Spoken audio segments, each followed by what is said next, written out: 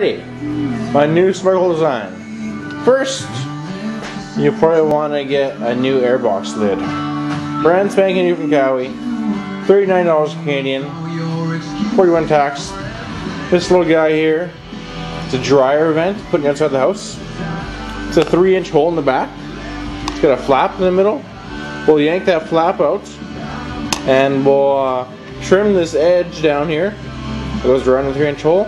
Flush. Some amounts flush here. First, I'll start off with a 2-inch hole, and that's why I want to flush, so it goes on there good. And then I'll go with a 3-inch hole. I'll take my other one in my bag, which I have in that bag right there, and I'll mount it so the hole goes straight into it, so you have some sort of support in the middle. That's what I'm going to do. But 2-inch first, so that's why I bought 2 of them. You want some, you took brown, have choice between brown and white.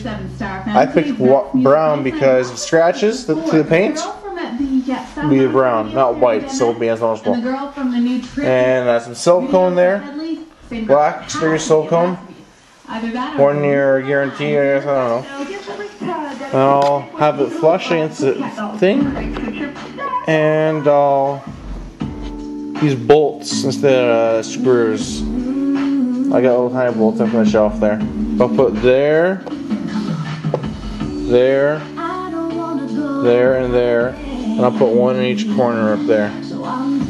Suck it right down, and take silicone right here, and you beat it all along the edge. Put it all along it. Okay, now you can see it better. All along the edge. So, first thing I'm going to do is rip this thing apart here, and paint it, and then I'll probably paint both of them, and that's all I'm really going to do tonight, I think, or maybe just keep it brown as I work on it. We'll see. That's about it, I think. I'll show you what I'm going to do in a while. More steps involved. Bye. Okay, this is a mock-up how it's going to look. This is how it's going to be when you're driving. It'll be lower down flusher to the airbox lid.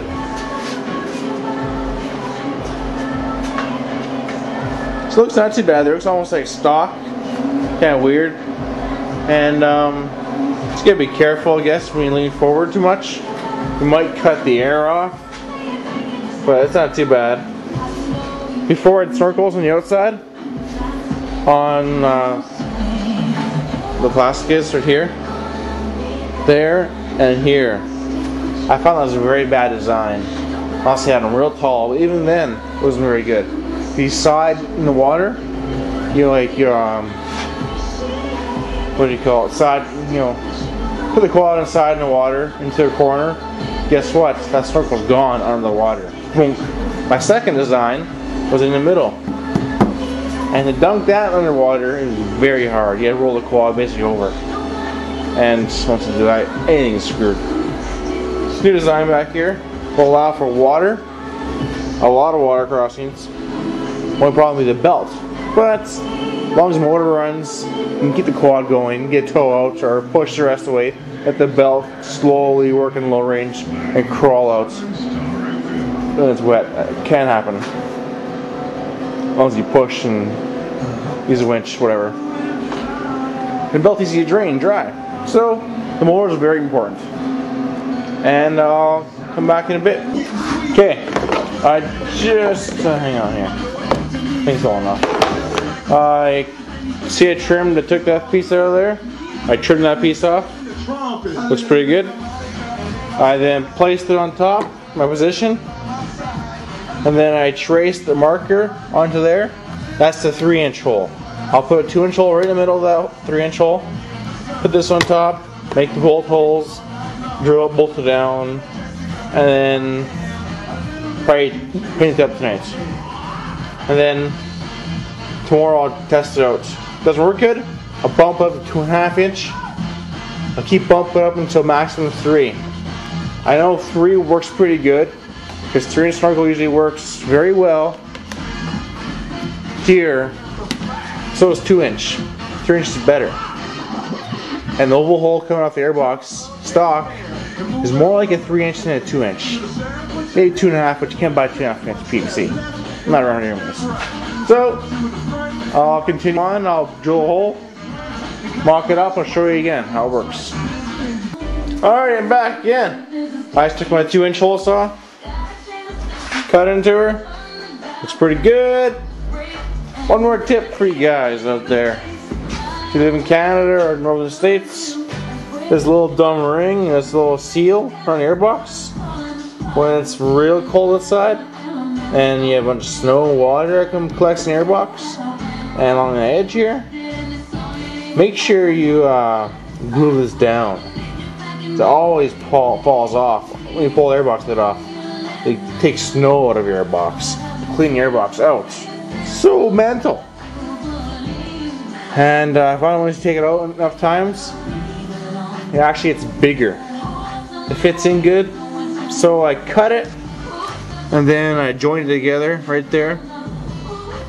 And it's good. I had to reglue this part here. I use some kind of silicone before to put this in. So I can take it out again. But I actually glued this part right here, this corner piece. So it's popping out again. The rest pops out, I'll glue it all down. It's easy to come out later on. I just yank it out so I don't never take it out ever again. Yeah, so I guess I'll mock it up. Okay, I'm back again. Here's the basically finished product, but it's gotta paint it and you gotta, you know, make sure it works even. No testing done yet, just bolted her on. So I use bolts there and there. The silicone in there. Later on, put some bolts in those corners that ran out. And here's the back side. Lock nuts, they can't come out.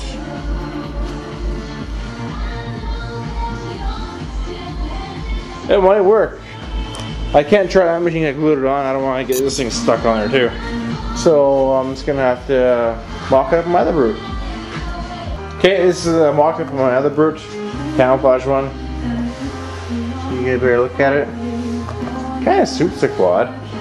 Still, when you put this top lid on with this snorkle, you call it, I guess, you have to block the intake of the airbox. Foam probably work really good. Just stick a piece in that's too big for the hole and just stick her in and bit of silicone on the foam and shove her in. It'll expand and fill all the cracks, and that should work. No problem. Or you could, that's the best way to do that, yeah. Well, I'll do that probably. Not much, so it's a bit of silicone, just to hold it a little bit. So you yank it out to the dealership, put your old lid back on, yank foam out, hey, it's stock. I don't have snorkels, yeah. Give you a good side view over here. My V. Took for a rip today, pretty fun. Very fun.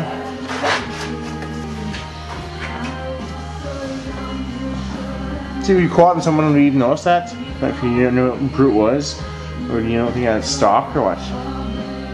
Would have a better angle, a lower one. But what can you do? That's what there is in Brandon. Not much of a selection. Alright. Here and do a little test here. I have 2 inch hole in my other quad here. It's working not too bad. Pull on a test drive, you can't do anything with it, you know. It sounds pretty decent too.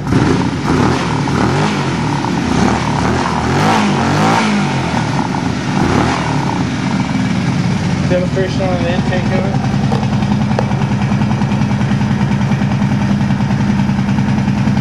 What's this stuff doing?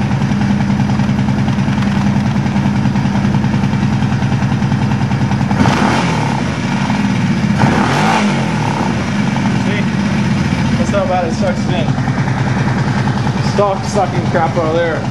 From the tires. So what do you expect? It's vacuum cleaner. Crank the RPM up, bang! Sucks it in. So, tomorrow I'll slap this guy on. That guy. I'll plug a hole in there with a shirt. This guy. I go for a cruise.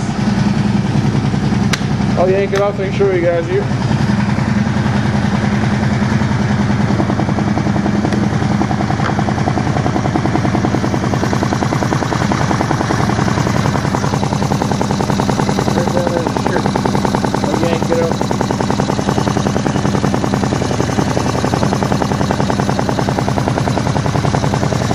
back on here.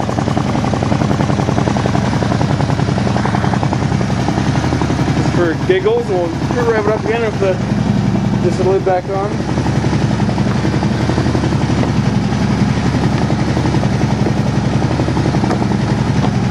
Just so you can see how bad it revs up. Well, it's not bad, I guess, still.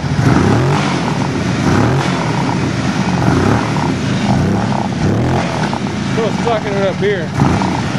Yeah, so tomorrow will be a test. Tomorrow. In the meantime, that's a wrap on one side. Anything you hear in the background from music is on the radio. I have no control over it. Okay? I'm not gay from playing these songs. Lost screwdriver too somewhere. A little heater keeps the place all warmed up. Looks pretty good. Getting all the fumes out of here. It's running pretty rich there for a bit. Had to choke it and it was running pretty bad at the one lid. So, tomorrow's a big test with this bad boy. Oh yeah. GD Tracks. Musky exhaust might be coming to this quad soon. Maybe. It's not a bad price. $400 plus shipping in the States. For a great dollar, it's like $5 something. For shipping to 600 and some bucks for Muzzy exhaust. That's the full package, Muzzy exhaust. Sounds awesome too. And it'll be very unique